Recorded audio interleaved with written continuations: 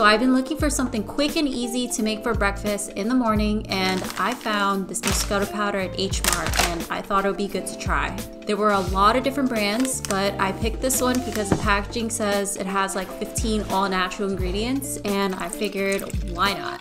All you need is a few spoons of the powder and mix it with water or milk. I like blending it with oat milk and some ice, and I think it tastes better with some sweetness, so I like adding agave syrup, but it would be good with some sugar or honey too. I love that it's so refreshing and easy to make.